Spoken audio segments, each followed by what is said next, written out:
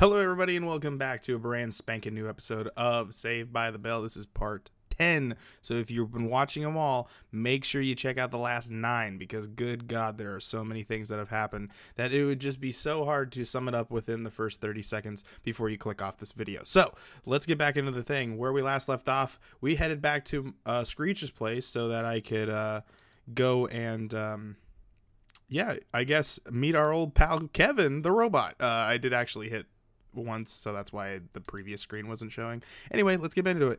Kevin, how you doing, man?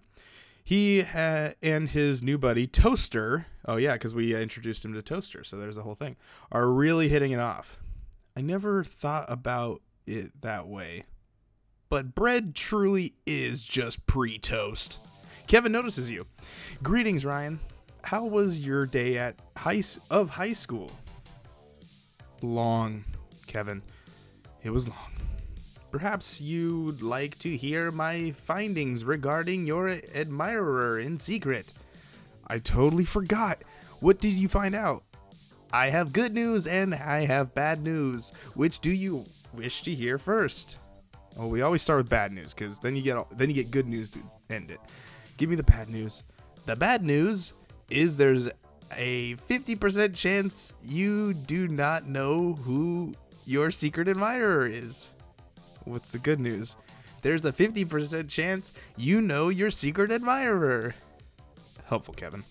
Perhaps this is a mystery only a human can solve. Love is more complicated than data and numbers.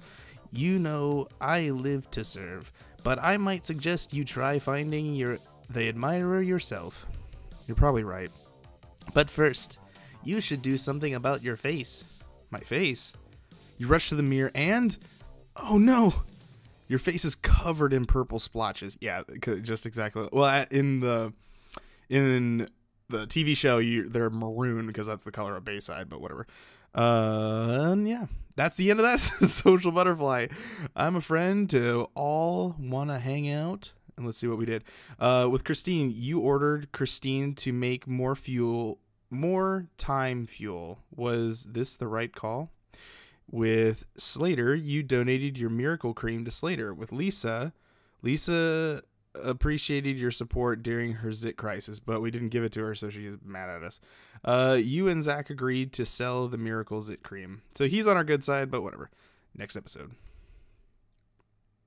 Zach's always going to be on our good side because he's the main character. He's our secondary character, so that's what we're going to do with that. You and your newly purple splotched face arrive at the Max. A number of angry students stare at you down. Their faces have also been purple-fied. Zach walks up, clearly amused by your appearance. Looking good, Ryan. Is that your face or are you choking? Nice of him to ask. It's the time fuel. It cures your acne, but then it turns you purple. Oh, so that's what everyone is giving me the evil eye. That's why everyone's giving me the evil eye. You can actually notice people in the background have purple faces. I thought it was a zombie infestation. Wait. Okay, I'm sorry, I didn't read that right, and I don't know what it said.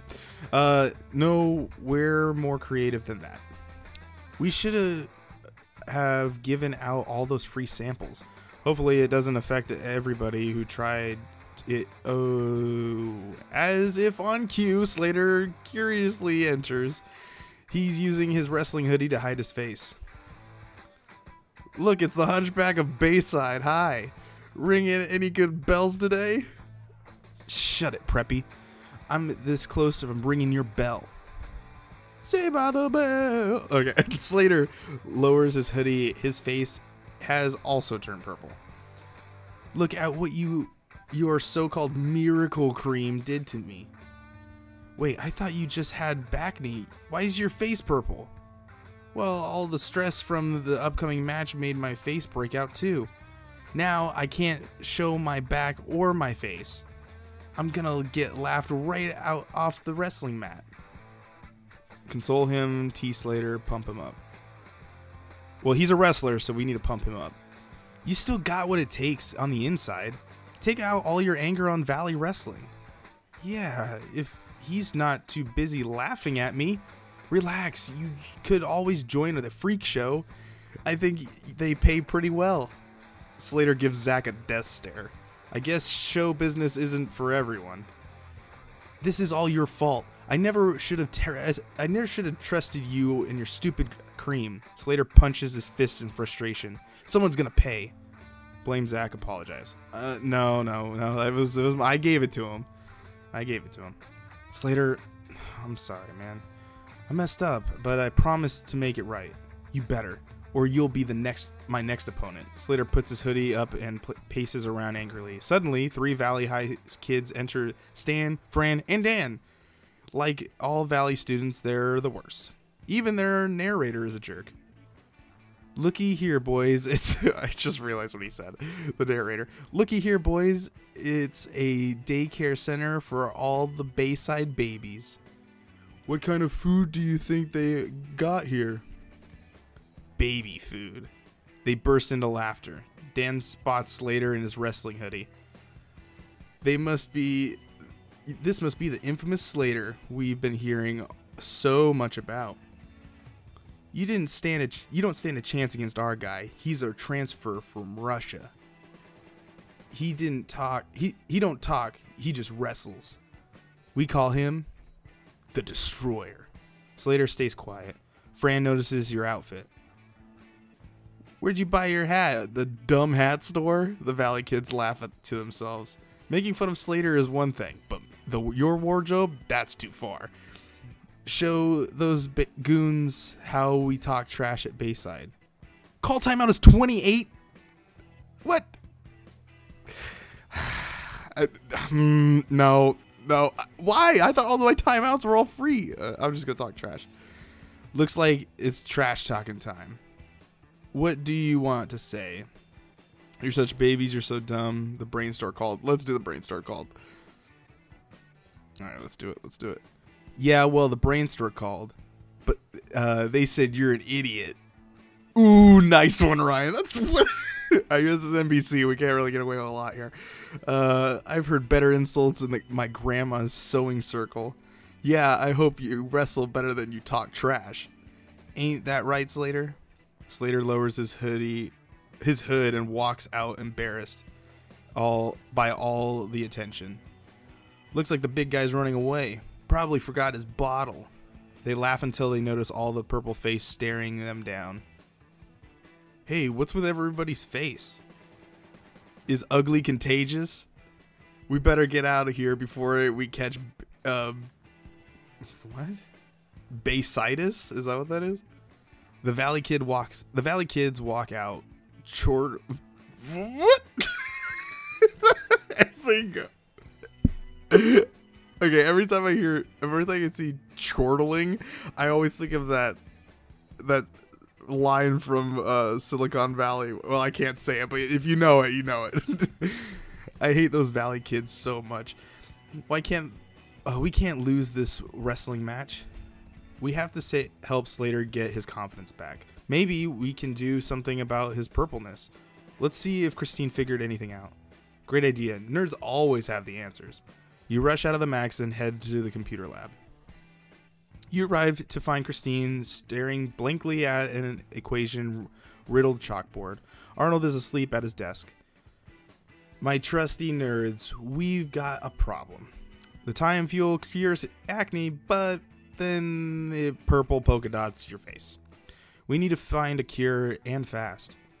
It's a good thing you asked me to perfect the formula. It took all night, but I fixed the ingredients that caused the minor skin colorization. Minor? Ryan's face looks like an eggplant. Is there anything we can do? I don't know. My brain feels like it's about to overheat. Arnold is the numbers guy. You can try waking him up. Pour cold water, put a rat down his shirt, gently nudge. We'll just gently nudge him. Let's just nudge him. This isn't rocket science. Zach puts down the rockets. Okay, fine. Christine gives Arnold a gentle nudge. He mutters to himself. Just 5 more minutes, Mother. I think he just called you Mother. Well, that'll haunt me in my dreams forever. Let's just let him sleep. I'm scared of what he might say next.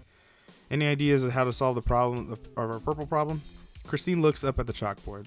Well, the newly refined time fuel should revise the purple side effects. We made a bunch so you could use the leftovers. That's perfect. We can bottle it and sell it as a cure.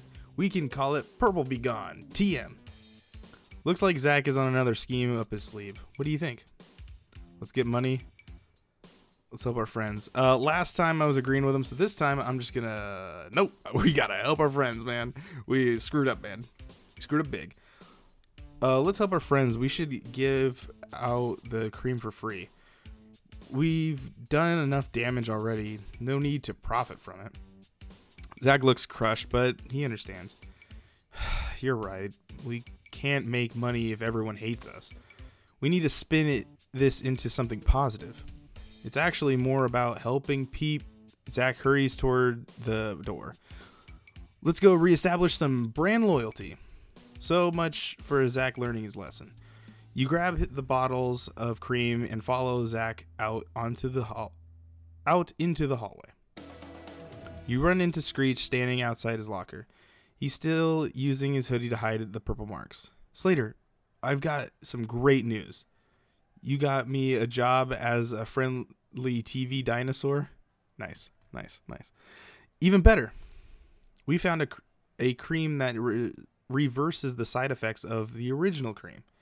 You hand him a tube of Purple Be Gone. Slater throws it back at you. No way, I'm done falling for preppy schemes. Slater, I'm just trying to help. That's what you said last time, and now look at me. Slater storms off. You catch up with Zach further down the hallway. A huge crowd of students has begun to gather. They're more like a mob than a captive audience. All right, I tried to pitch the new product, but everybody hates me for some reason. Maybe I have bad breath. You're a bad friend. They tell you they fell for your pitch. We broke their trust. We broke their trust, bro. Because we broke their trust. We gave out an inferior product, so why should they trust us at this time? Zach contemplates your advice. I've never thought about it like that. Maybe my actions can have lasting consequences. Is Zach Morris finally going to turn over a new leaf? But maybe you get up there and win them back. Thanks, Ryan. You're the PR team I never knew I needed. Looks like the new leaf is still growing. Better go save Zach's reputation. You stand on Zach's trusty soapbox and look out at the horde of students. They don't look too happy. Regardless, you jump into your pitch. Are you tired of unsightly blemishes? Are you tired of treatments for those blemishes making purple patches? Then you need Purple Be Gone. You hold up a bottle. The crowd is understandably skeptical.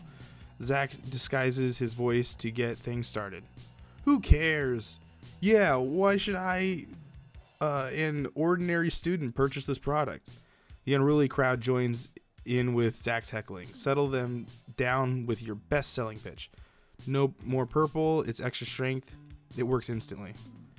Purple Be Gone works instantly. With school pictures right around the corner, do you have time for anything else?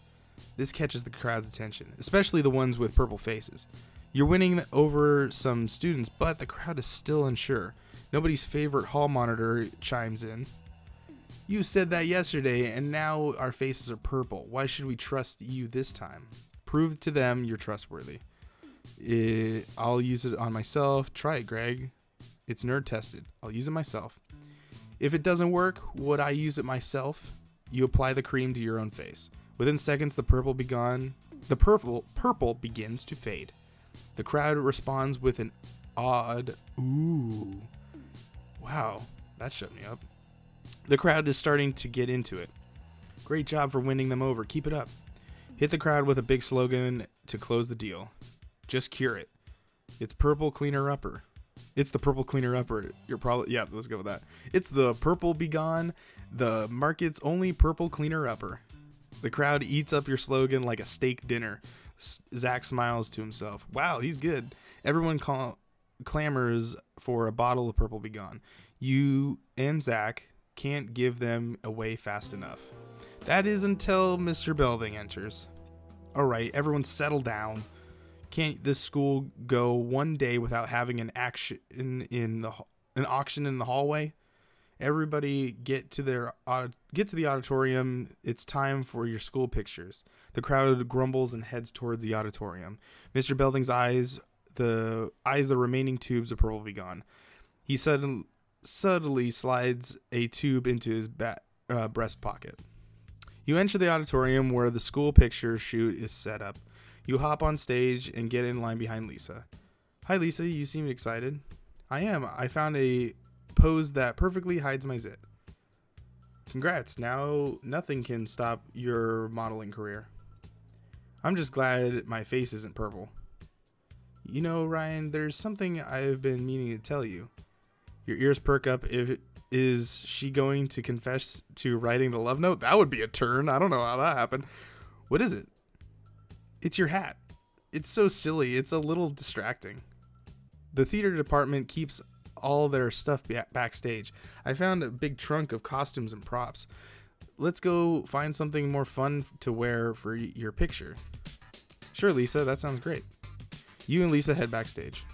You find a giant trunk filled with costumes and props. Lisa beams with excitement. Isn't it awesome, Ryan? The best part is it's all ours for the taking. Why don't you pick out a new outfit to throw on? You find a worn-in leather jacket and try it on. What the heck? I don't want to look like John Travolta from Grease. This makes for a cool yearbook photo or yearbook picture. Wear your current outfit or nah. I don't know what that does. I don't know what that would do, but just bear with me, guys. There is a thing I'm gonna do. There's a thing I'm gonna do. And besides, this doesn't even look that bad. I'm okay with clothes. I'm gonna keep current clothes. You're keeping your outfit? Bold move. I like the confidence you have in your fashion selection. It usually takes me 3 closets to get dressed. Closets? You and Lisa excitedly head back to the front of the stage. You reach the front of the line and Barry hands you your school picture form. Hi there, Ryan. Barry, you're the school photographer? Can't a guy be secretly into dancing and photography? How many secrets do you have? Barry gives you a weary smile. That's a secret. Now, what do you want for your backdrop? We tripled the budget and got 3 to choose from this year. Bayside emblem, lasers, oh dude, lasers. Lasers does scream like 90s. Generic gradient. I'm gonna do lasers, man. Give me the lasers. Excellent choice. Excellent. I can't possibly see this decision not holding up in 30 years. Okay, it may not hold up in 30 years. Now that we've got your backdrop selected, sit here in this uncomfortable chair. You struggle to sit down and put your feet on the X. Okay, here we go. 1, 2. Now strike your best pose. Model pose, funny pose, professional smile. Dude, we're gonna model pose. You pose like a fashion model. So chic.